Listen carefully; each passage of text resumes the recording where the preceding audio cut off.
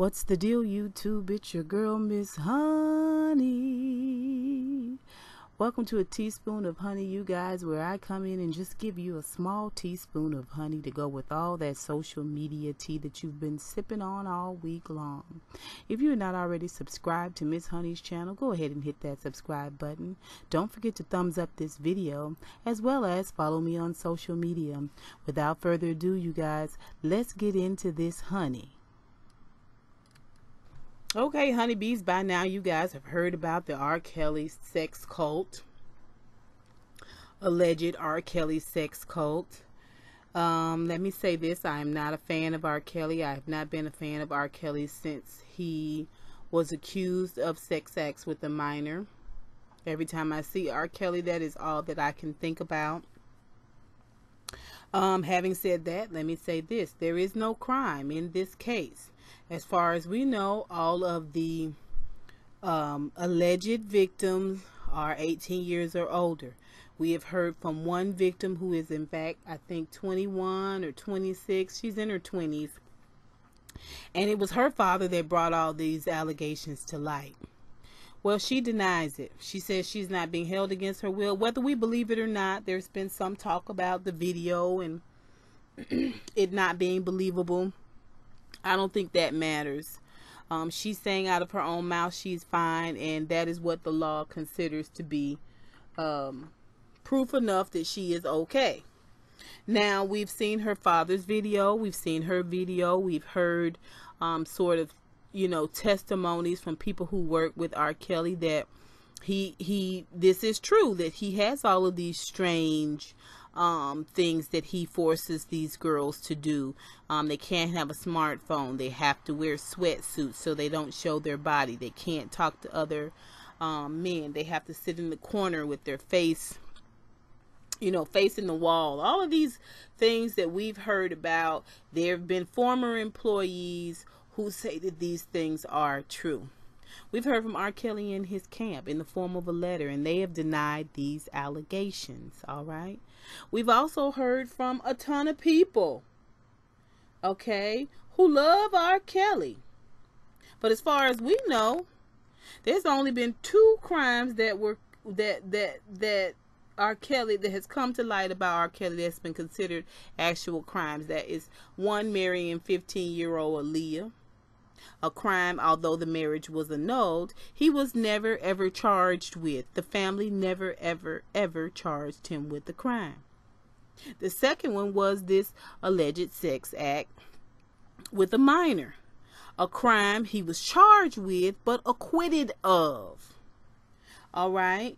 Through all of this, we don't really see R. Kelly suffering financially.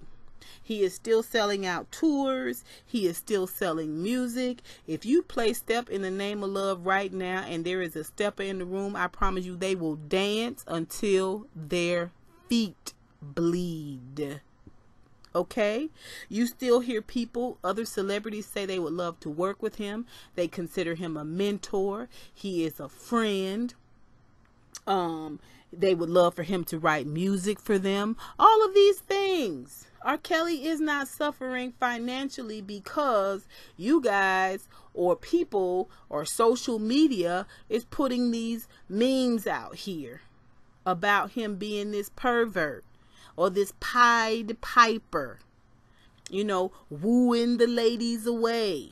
Okay? Me personally, my opinion, I don't consider R. Kelly to be the Pied Piper. I don't call him that. I call this thing what it is. It's a pimp spirit. And I know what you're saying to yourself. But Miss Honey, what is the pimp spirit? Well, gather around, little ones. I'll tell you what the pimp spirit is. The pimp spirit is that which feeds upon the most vulnerable and the weakest amongst us. Okay? It's that pimp spirit that convinces a woman to sit quietly on the sofa while her child is being raped and violated in the room next door. It is the pimp spirit that also convinces that woman to put her baby out. Okay? Because she trying to seduce my man. All right. It's that pimp spirit that will talk to somebody not 10 hours after stepping off the Greyhound bus, coming from a beautiful suburban home, 3 meals a day, roof over your head, clothes on your back, and you will sleep with strangers doing despicable acts for money. Okay? It's the pimp spirit that talks a woman into carrying 6 kilos of cocaine in her rectum.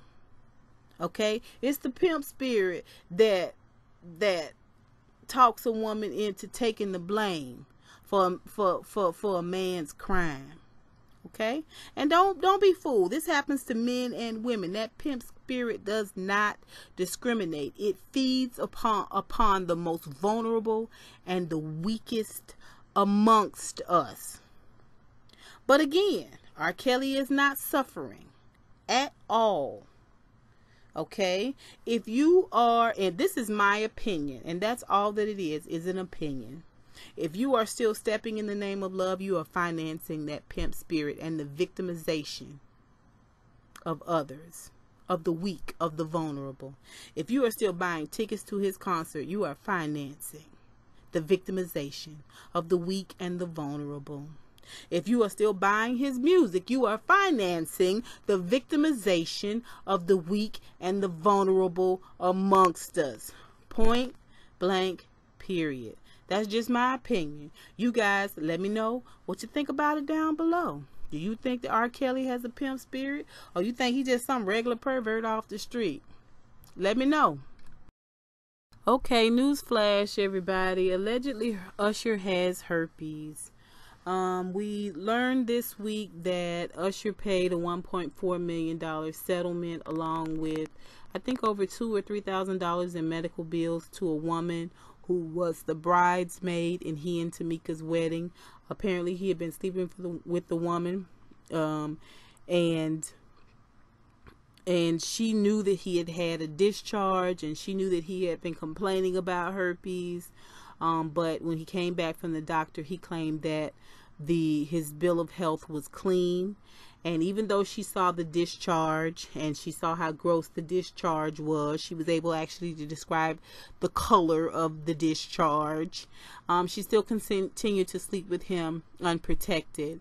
And now, finding that she is having lesions and sores in her vagina, she goes to the doctor. She gets the diagnosis. Yes, she has herpes 2, which is genital herpes. She sues Usher, bada bing, bada boom, $1.4 million. Now there's another woman that he has slept with on his new wife. I think he's been married to this woman 2 years. Her name is what? Grace Miguel or something like that. Earlier this year, he's sleeping with another woman. He slept with her several times. I think she said on one occasion he used a condom. My question is, are you and Grace using a condom, Usher? Did you tell Grace before she married you that you had herpes too? That you had genital herpes? Huh? Did you pay this money out to this woman recently or before you got married? I'm not sure. I have questions. All right. I am ashamed for Usher. I'm ashamed for his children. I don't feel sorry for him because these are the tangle webs that we weave when we first practice to deceive. Okay, I'm glad that this story is out, and one of the reasons why I'm glad that it's out because you guys, it's a lot of people out there not using condoms. When you think about how many children Fetty Wap have and a lot of these other hip hop stars and Instagram models, it's a lot of licking and sticking going on out there without condoms. All right, it's got to be a lot of oral sex without condoms. All right. And I went out on the CDC's website and discovered this statistic from 2013. 16.2, or about 1 in 6 people ages 14 to 49 have a new herpes simplex 2 infection. Okay, about 1 in 5 women have a herpes to infection. And 1 in 4 African Americans carry the herpes virus. It is easier for a man to infect a woman than it is for a woman to infect a man. Okay? We needed this issue to be brought to the forefront. We have laughed at the memes. We have made all types of jokes about his song, Let It Burn, considering he had the burning. I mean, to a certain degree, it is funny. And to a certain degree, he's getting what he deserves. Okay? And these women need to be paid for their pain and suffering. But they also need to take some responsibility in this. If you see a greenish, purplish, yellowish discharge coming from a man's penis, that penis is out of order. Okay? And for me personally, I can't never really look at that penis the same again. I don't think your girl's gonna be able to do it. All right? But if you're a person that have a greenish, yellowish, purplish, bluish discharge coming from your penis, get up now and go to urgent care. If you're a woman and you sleeping with a man and he got a greenish, grayish, bluish, purplish discharge coming from his penis, run. Do not walk in the other direction, because that D is dirty. Point blank, period. Whatever comes from this with Usher, he deserves. It is a lack of character and morality for you to not only be cheating on your wife, but infecting these other women. And as far as we know, we haven't heard anything from Grace. I'm sure she's got her head hanging down in shame. If she even knew when she married the man that he had herpes, I would like to know. I would love to know. Okay, even if Usher came out with a genuine apology, I think we would accept it, but he can no longer be considered. I don't think he will ever be considered a sex symbol again. And he only has himself to blame for this. Shame on you, Usher. Shame on you. All right, honeybees, last story. The juice is loose. O.J. Simpson, Orenthal Simpson, has been granted parole after almost 10 years in jail. He was given a 33-year sentence for allegedly kidnapping and robbing. And I say allegedly because we all know and believe that O.J. Simpson was set up for that kidnapping robbery. First of all, he was taking back his own things which had been stolen. And you know, the whole kidnapping thing is really kind of semantics, but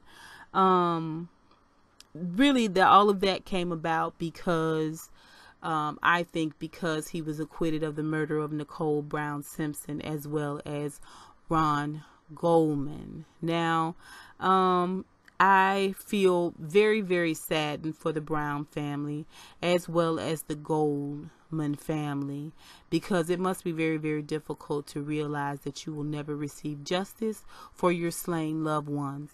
It's probably feels as bad as it does for the loved ones of people who have been put in jail or put on death row and killed for crimes they did not commit, or murdered like Emmett Till based on the lie of a white woman. It probably feels very, very similar. The injustice and the indignation probably feels very, very similar. Now, I do believe that O.J. Simpson killed Nicole Brown and Ron Goldman, but I also feel like the reason why O.J. Simpson was acquitted is because of white people.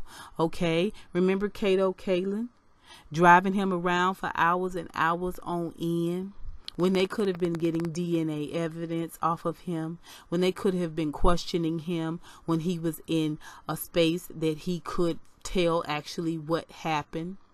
All right. Remember Mark Furman? Remember how he perjured himself and was found guilty of perjury on the stand? Remember how he tampered with the infamous bloody glove? All right. White people are the reason why O.J. was acquitted of that murder. And for some reason, they decided they were going to air the O.J. Simpson parole hearing on live TV, much like they aired the Nicole Brown, Ron Goldman murder trial live on air, and people were watching.